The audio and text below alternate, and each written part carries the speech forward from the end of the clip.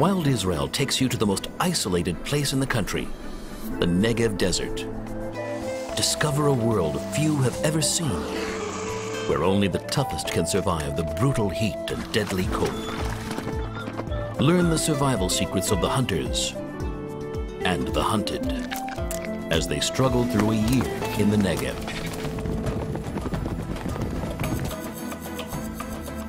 In Israel, history is everywhere. Religion and cultures have intersected over the centuries, but the country is less known for its fascinating wildlife and terrain.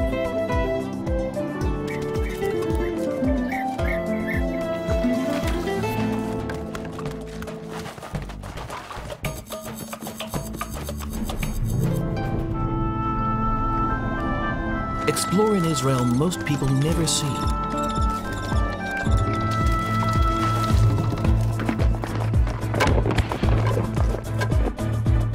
From snowy peaks to the world's lowest sea. From Mediterranean beaches to lush waterfalls.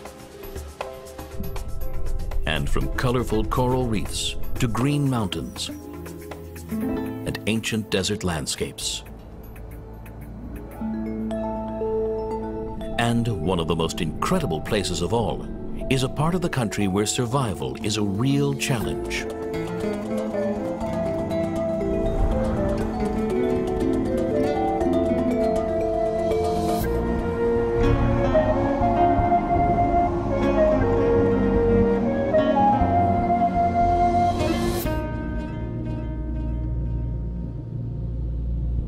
Spanning an area about the size of the state of Connecticut, the Negev Desert envelops the southern half of Israel.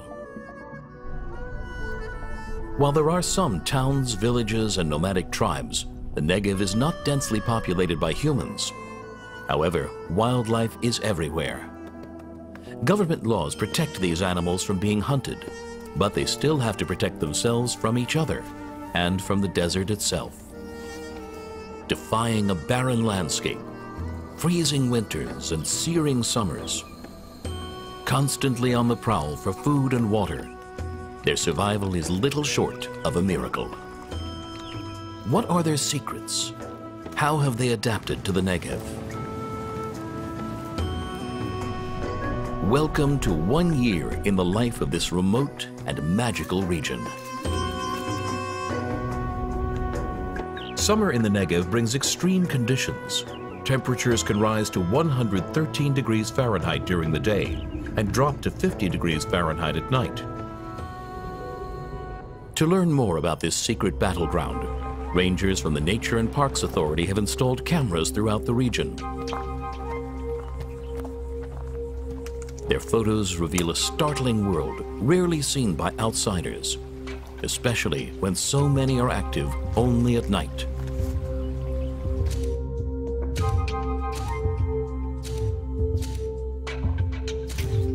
The Arabian wolf is one of the smallest wolves in the world, evolved to survive the Negev. Its thin, wiry frame requires fewer calories. Its large ears help release body heat. In the summer, its fur grows short. They are more active at night when the Negev cools down. This minimizes their loss of body fluids. And because food is so scarce, these wolves need to live in small, more sustainable packs.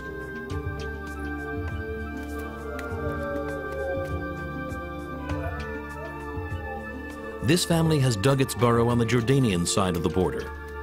Every night, the parents leave their cubs and roam in search of food, ignoring minefields and barbed wire, crossing the border into the Negev.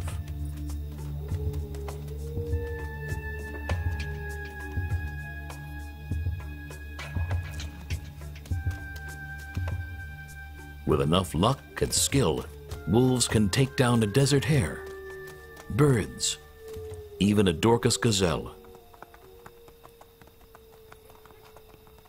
But a large proportion of their food is comprised of the carcasses of domestic animals, fruit and vegetables from hothouses and fields.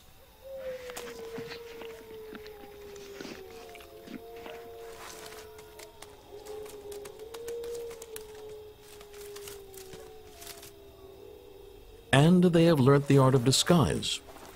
Wolves will cover themselves in the pungent smell of carcasses. This trick hides their predator smell.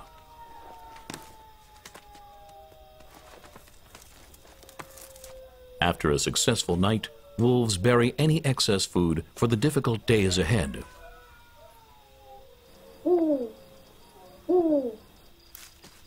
While adults hunt, the cubs stay close to the den's entrance. They spend the long waiting hours at play, developing the skills they will need as desert hunters. Tonight, they practice hunting insects.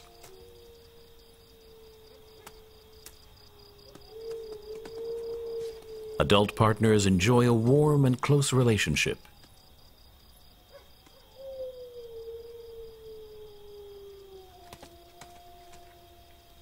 They rub and caress and maintain constant physical contact. Their relationship lasts for many years.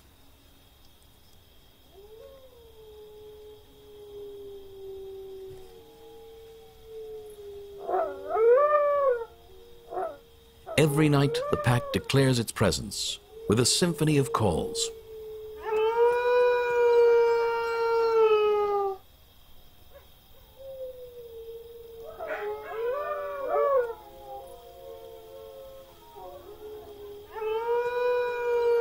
After an active night, the pack's territory is marked again with urine.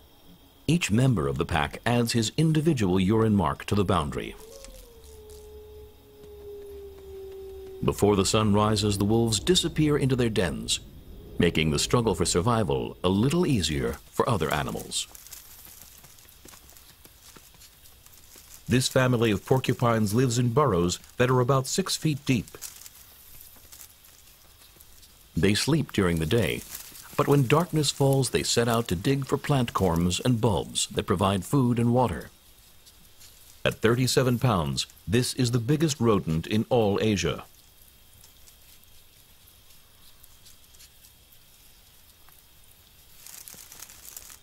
Porcupines rely on their sharp spines to fend off predators.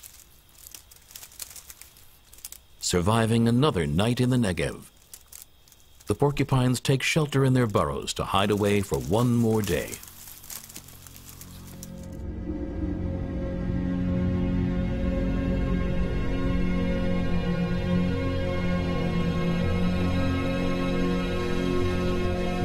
At the peak of Mount Negev, this is Ramon.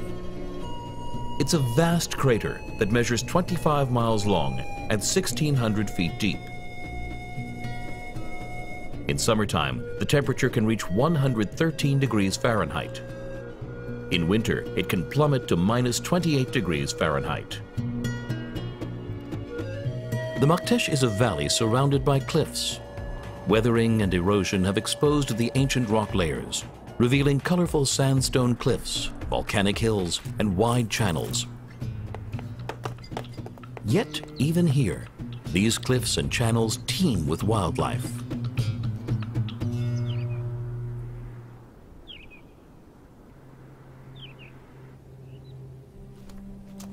Three different species of hedgehog inhabit the Negev desert.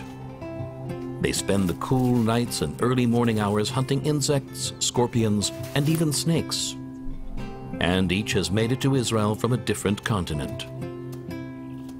Originating in Asia, the long-eared hedgehog is like a living radar station, able to pick up minute vibrations made by tiny creatures crawling through the sand. Sometimes, the struggle for survival does not involve a predator or the terrain.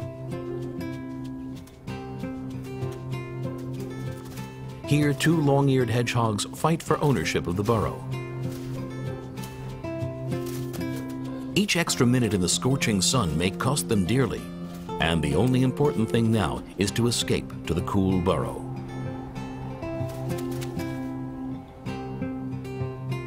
The desert hedgehog, originating from Africa, is well adapted to the deadly Negev. Its long legs create distance from the hot soil and enable it to run long distances with surprising speed. In the summer, it is active at night and avoids the daytime heat. During the cold winter, it hibernates underground and emerges in the spring.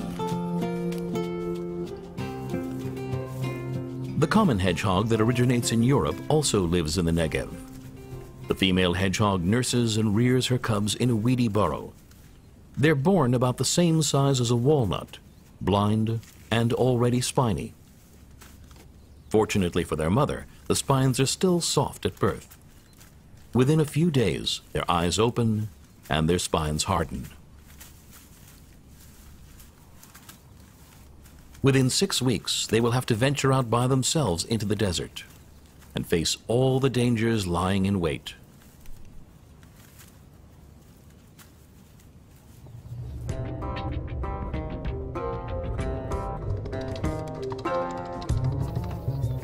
Another creature caught in the struggle for survival is the fat sand rat. Sand rats dig their burrows among the roots of a large salt bush. It's now the peak of summer, and water is scarce.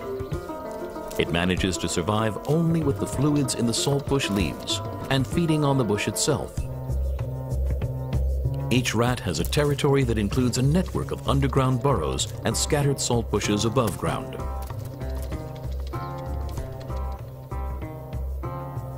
The rat is diurnal, eating in the early morning. When full, it gathers saltbush leaves and takes them down to its burrow. It needs to roam across its territory gathering food without becoming food itself for predators like this falcon. It hovers midair waiting to dive. But this time the little rodent escapes into his protected burrow. Only during the mating season do two partners meet. After mating, the male returns to his burrow, leaving the female to rear the cubs alone. Native to Israel, the caracal is deadly enough to command the top of the food chain.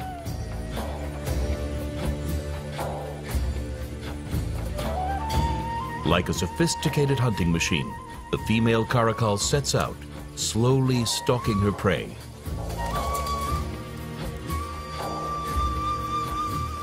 She catches a large rodent in the sandy channel.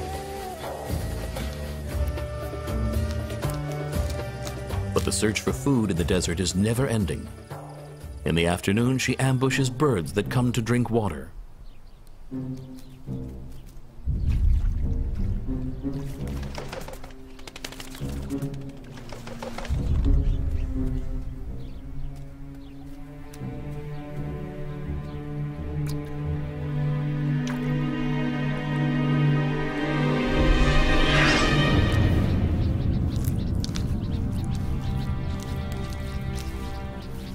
The hunt is successful, and once she is full, the female caracal calls her kitten, who patiently waits in a rocky hideout. The kitten is threatened by birds of prey and other predators throughout his childhood.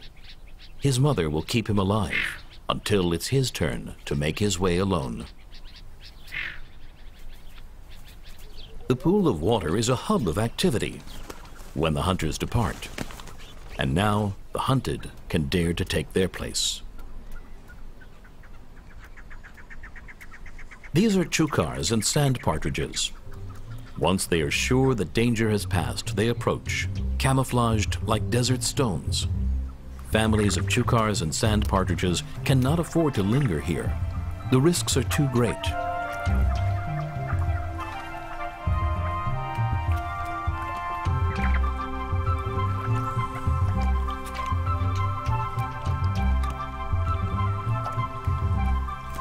The chukar chicks are led by their father, even though they are almost the same size.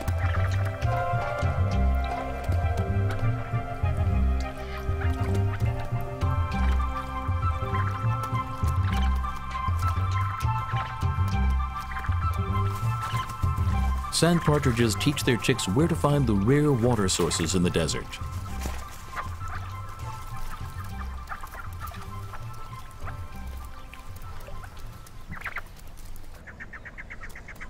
But surviving in the desert is not only a matter of finding water, food, or shelter. It also means staying and fighting back together. In the Negev, some smaller animals have developed communal defense strategies. Nestling in acacia trees, the Arabian babblers live in small flocks where an interesting dynamic comes into play. A leader who wants to consolidate his status does not threaten or impose his dominance by force. Instead, he helps and provides for the entire flock. For instance, he volunteers to stand guard from a high branch, exposing himself to danger. Using sharp shrieks, he warns of approaching predators. Thanks to him, the entire flock managed to escape to the acacia thicket.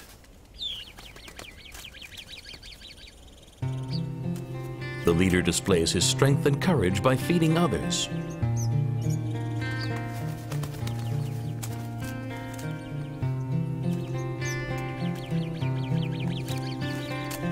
And the female? She seems to prefer him over other males who invest less in the group.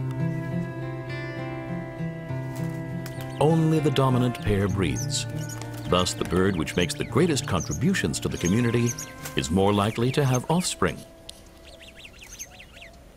The turquoise-colored eggs must be incubated and covered at all times to hide them from predators. All group members pitch in, protecting and caring for the offspring, which are not theirs. This community has fixed rituals. At sunrise, they conduct a morning dance that demonstrates their bond. They squeeze between each other and clean feathers in a ceremony of closeness and connection.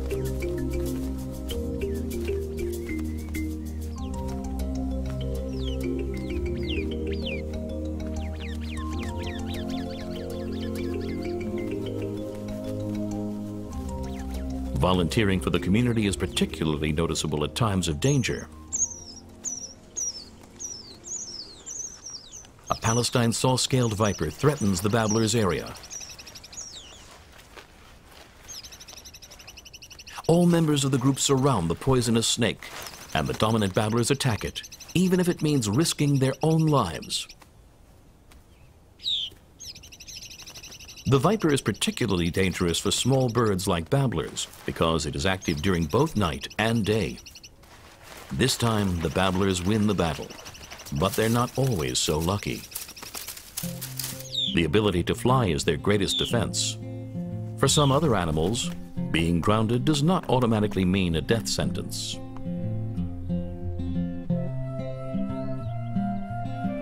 Out here in the Negev, the animals active during the daytime need to be able to escape their predators and endure the punishing heat. The Negev is home to herds of Dorcas and acacia gazelles. These animals can reach speeds of up to 50 miles an hour.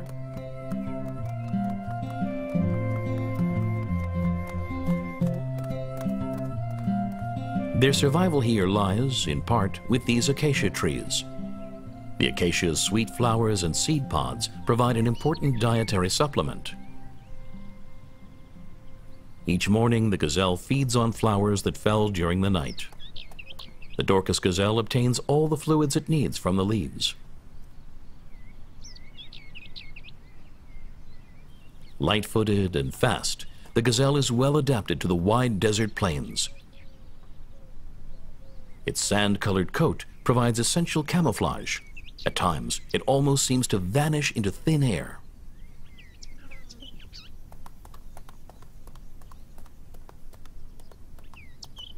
In the past, large herds lived here. Proof of this lies in ancient hunting structures known as desert kites. The kites are built from two low stone walls that forced the animals to run into a trap. A desert kite was always located in a strategic position on the herd's foraging route.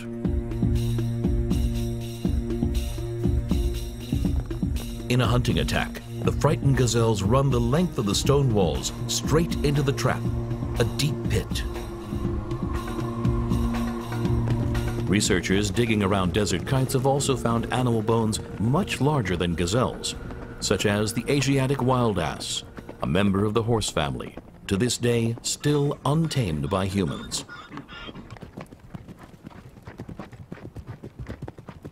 The wild ass can weigh up to 440 pounds. Sustaining that kind of weight in the desert heat requires it to drink every day, and this compels it to travel huge spans in order to find watering holes.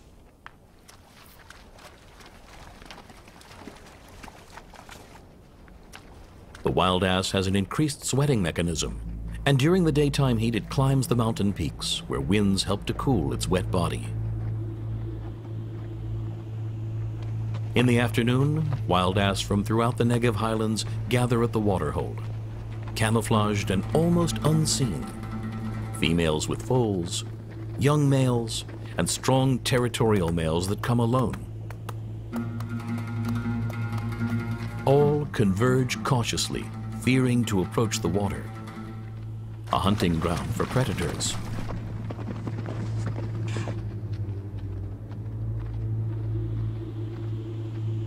The gathering at the waterhole provides an opportunity to measure social status and to find a mate.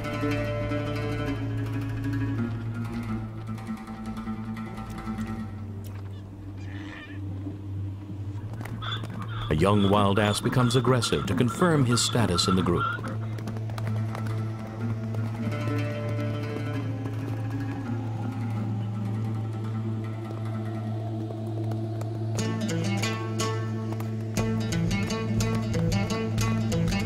Another begins a wild, insistent chase after a female.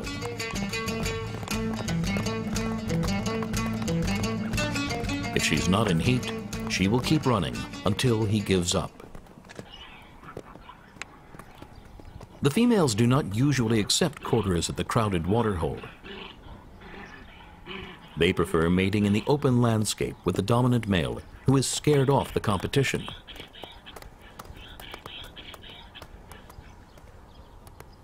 The pregnancy lasts 11 months, and the foal stays with its mother for an entire year.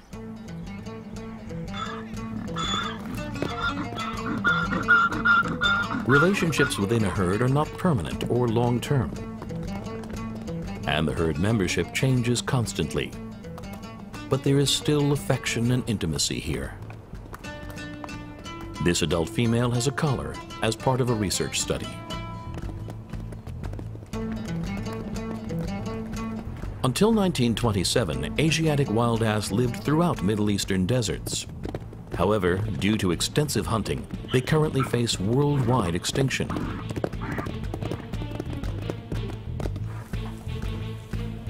In 1968, 11 Asiatic wild ass, originally from Iran and Turkmenistan, were brought to become a contained breeding nucleus in the Negev.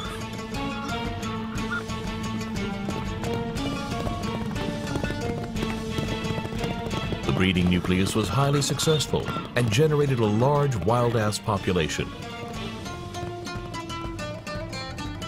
A few dozen were released into the wild, survived, bred, and became this large herd, numbering some 250 Asiatic wild ass. The sky fills with autumn clouds, but there's no guarantee the rains will come soon. The animals face a constant battle to endure and prevail. They've seen no rain for the last 12 months. And so does the varied plant life. These Sternbergia and meadow saffron flower early. They are perennials, feeding from their bulbs or corms, food storage organs below ground. This allows them to survive where other plants would die. But these plants are still desperate for rain.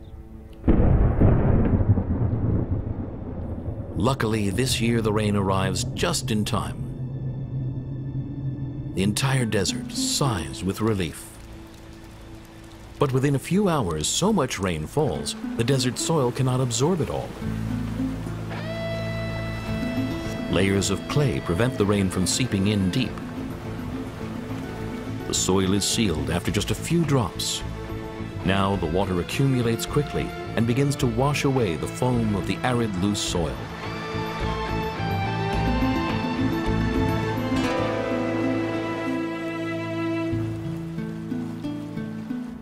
This is the best time in the desert. Everybody is happy. Among these rocks hides a small plant with unique survival skills, Asteriscus hirachunticus. This plant covers its seeds right after flowering. Only a strong rain can soften the special covering that opens up to the water.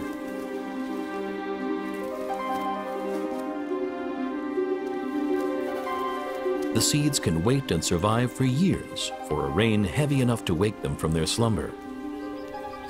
When the Astericus seeds germinate, little yellow flowers appear next to the dry mother plant. Fall and winter are very short in the Negev desert. For 2 months, the area experiences rain and floods, sometimes snow high in the mountains.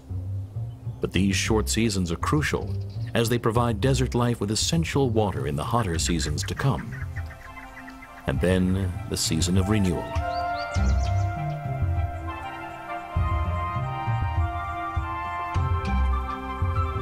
In a rain-soaked Negev, spring can bloom suddenly, throwing the desert into a brief celebration of colors and smells.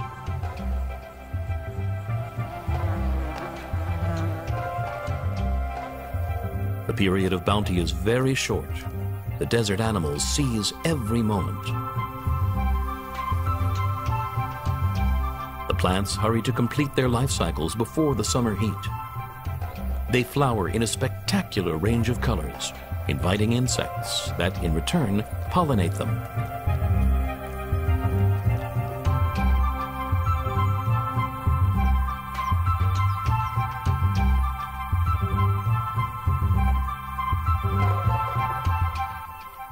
Red tulips adorn the mountains, taking in the morning dew, their bulbs buried deep in the rock crevices where the water supply lasts longer.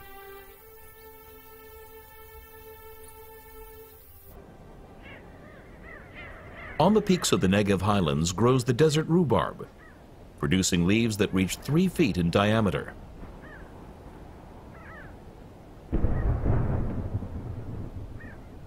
The rhubarb is called the self-watering plant. Each raindrop falling on its enormous leaf is channeled down to the root system, providing it with 16 times more water than all the rain splashing around it. So this broadleaf plant can survive in the desert, enjoying growing conditions typical of a wet climate.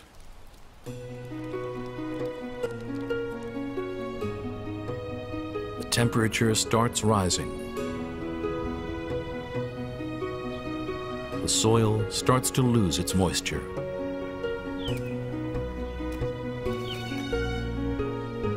In the river valleys of the Negev highlands grow magnificent Atlantic pistachio trees, hundreds of years old. Their roots sink deep into the soil to reach precious water. The tree's appearance changes during the year. In the dry summer, it is green. In autumn, its leaves turn red, and in winter, when the desert turns green, it sheds its leaves and stands bare until the following spring. These ancient trees are a relic from a colder and wetter bygone era. It has survived almost 1,000 years because it is considered sacred by Bedouins, who never cut it down for fire. Now the desert becomes an oasis, attracting a wide array of bird life, drawn to the short, sudden abundance of greenery and insects.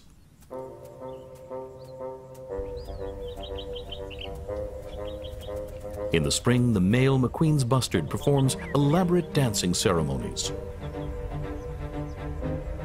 The female watches the males from her hiding place and chooses her partner for the mating season.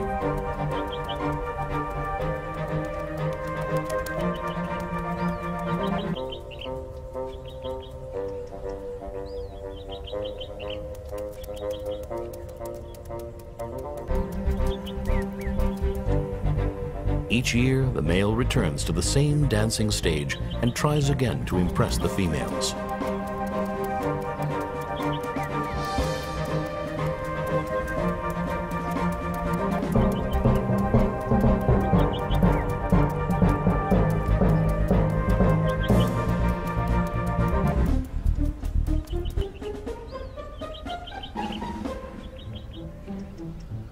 This is the rare cream-colored courser. The courser uses this moment of bounty to rear its chicks on the riverbed vegetation. When the summer comes, they will be mature enough to try and survive on their own.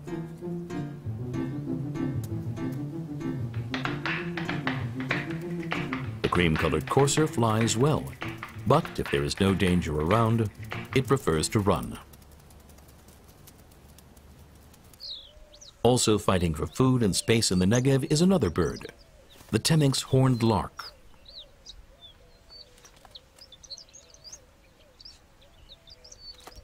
It can move quickly, and when it needs to, freezes in place, blending in with the desert stone.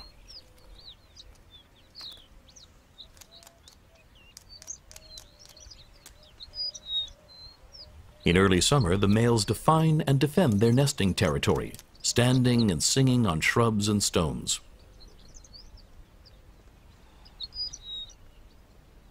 And eventually the females join their chosen mates.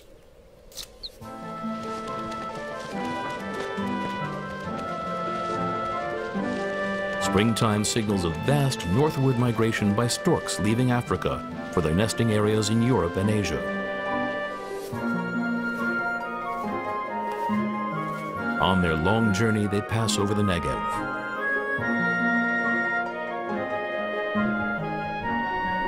Most of them hurry by, ignoring the flowering desert. But some stop for a short rest in fields and on mountains, hungrily snapping up insects, reptiles, and rodents.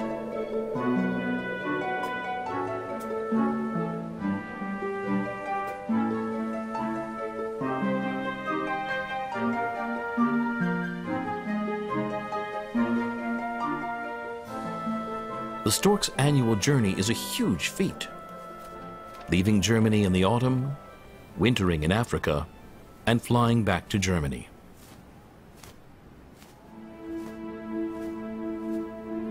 Some are injured on the way. The flock does not wait. Here, a solitary stork is left behind. Its broken leg may prevent it from completing its migration. A tragedy for the stork, a welcome sight for a hungry predator.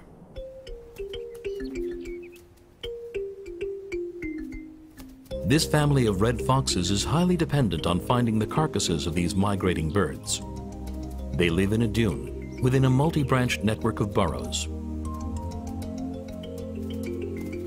The red fox is one of 4 species of foxes that live in the Negev.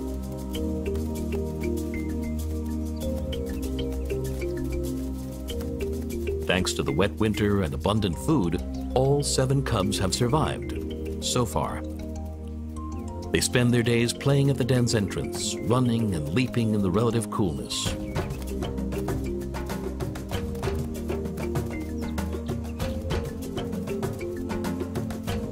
Their games are not just for fun. Learning to make those same leaps will be useful for hunting and mating rituals, all just months away for these cubs.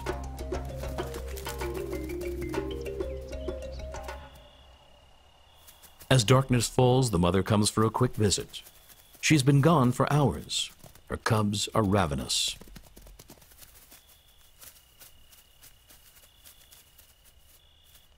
The suckling is quick, and the 7 youngsters are no longer satisfied with their milk ration.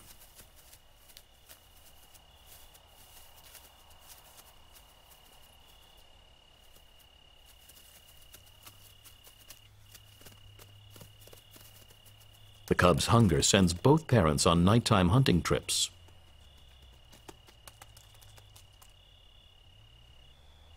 The young still don't leave the den's entrances and wait impatiently for their parents and their food.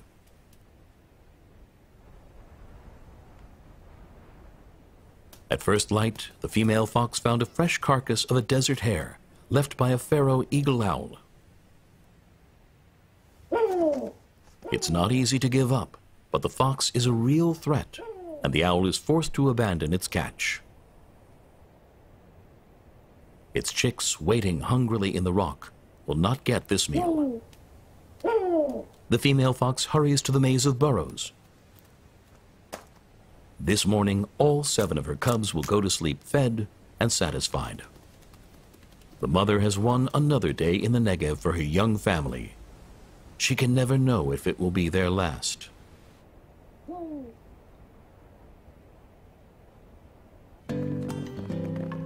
Spring in the Negev provides a welcome feeding ground for the Nubian ibex.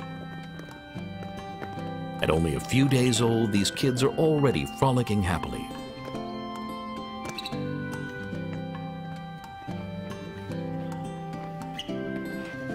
At first light, the young enjoy friendly horn fights. The young females also join the play fighting.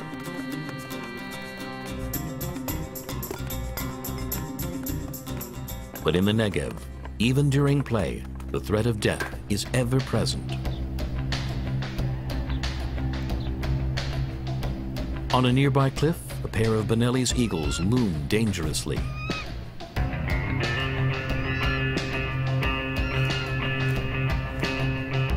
These eagles are quick enough, strong enough to steal a young ibex kid, so the young must stay with the herd for the first weeks of life.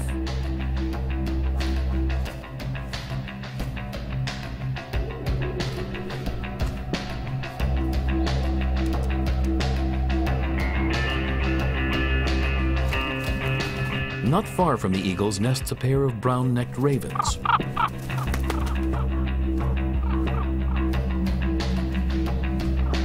They harass the eagles and annoy them.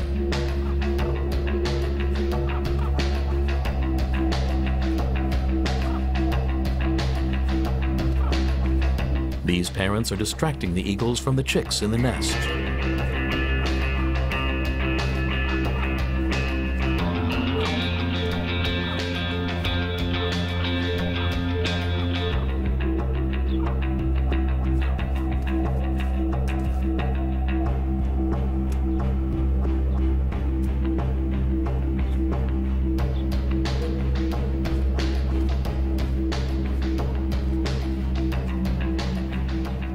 In the heat of the day, the ibex leads her young kid to the spring.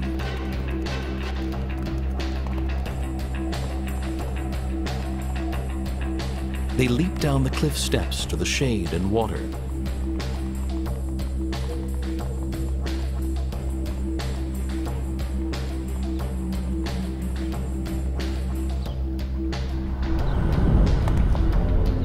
Without thinking twice, the mother leaps over the last gap. For the kid, this is an unpassable chasm. He doesn't dare leap after her and looks for another way with growing anxiety. If he can't get to his mother, his fate might be sealed.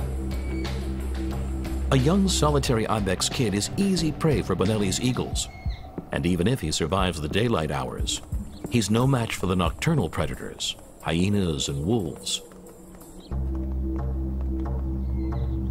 There is no other way. His mother calls him from the depths of the canyon.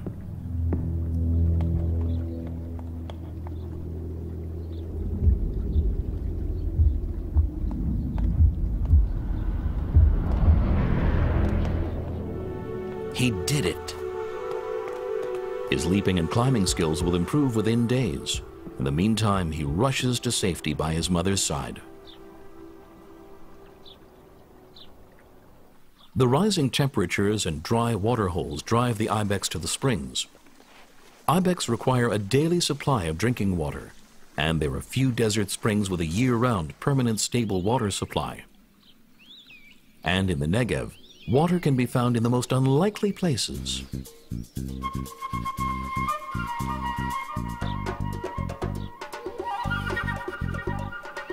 Ain Avdat is one of the largest and most important permanent springs. On the ridge near the spring, a magnificent Nabatean city was built over 2,000 years ago. The city of Avdat, whose inhabitants drank from the same spring's waters. The water holes and springs are desert lifelines that provide food and shelter for many desert birds. They flock to the water to drink and bathe. Some are native to the Negev, like the hill sparrows, desert finches, and trumpeter finches.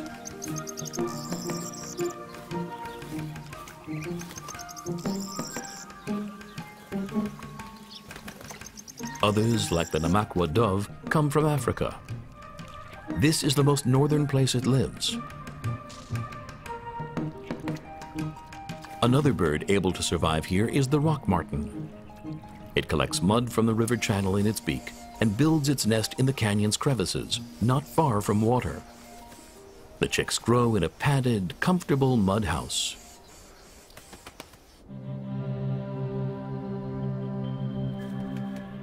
Higher up the cliffs live bigger, tougher neighbors.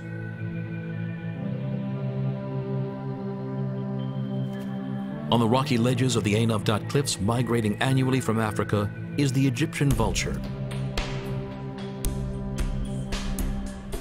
which shares the Negev cliffs with the griffin vulture, a permanent resident. They glide above the ridges looking for carrion. Griffin vultures are partners for life. They share incubation of the solitary egg for 2 months. When the chick hatches, it receives devoted parental care.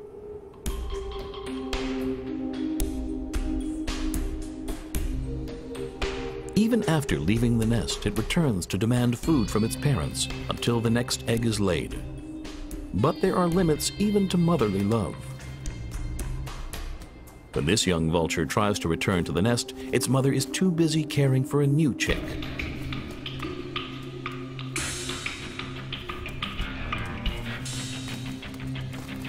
This young vulture must search for his food alone now, a mission that has become harder in recent years. Development in the Negev has severely harmed griffin vultures. They face extinction due to urban expansion, dwindling open landscapes, and a lack of food. From a population of hundreds, now only a few dozen remain. To support the population that nests in the region, nature reserve rangers have set up a number of feeding stations.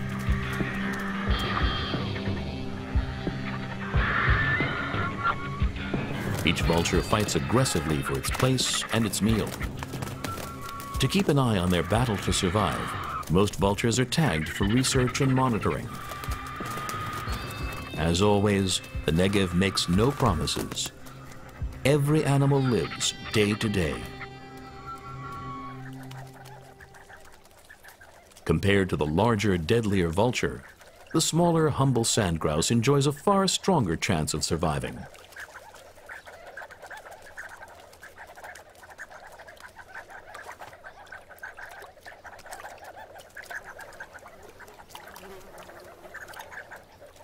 In the Negev, there are 5 species of sand grouse. They come to the water at fixed hours, some species immediately after sunrise, others just before sunset.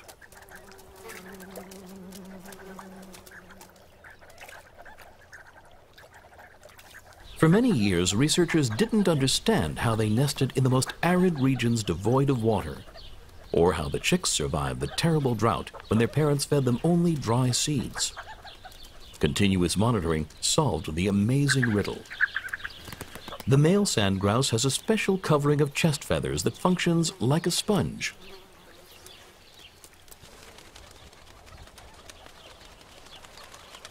The male flies tens of miles from the nest to a water source and absorbs water in his chest feathers and then flies back to the nest. The chicks poke their beaks into his chest feathers and drink the water, as if he was a flying water bottle. Sand grouse are the preferred game bird throughout the Middle East, but in Israel they are fully protected, like all wild animals.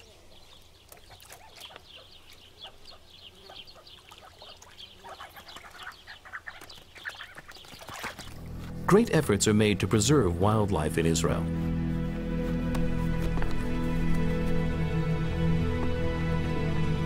In 1968, the Nature and Parks Authority created the Yotvata Wildlife Reserve in the Negev.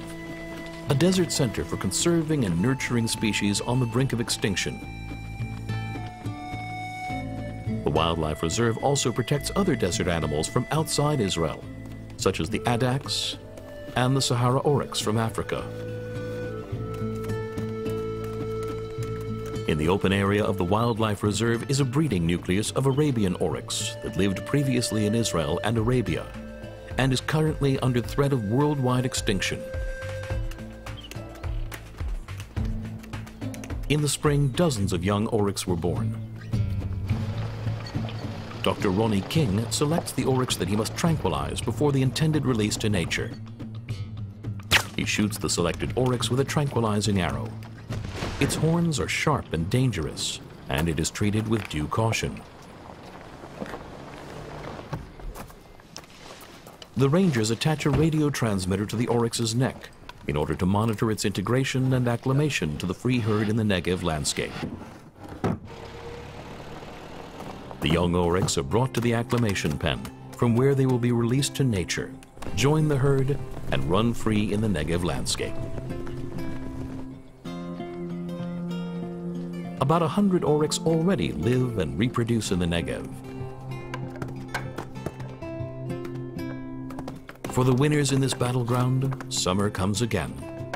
The males once again prepare for mating season. An entire year has passed in the Negev. Freezing nights and burning days,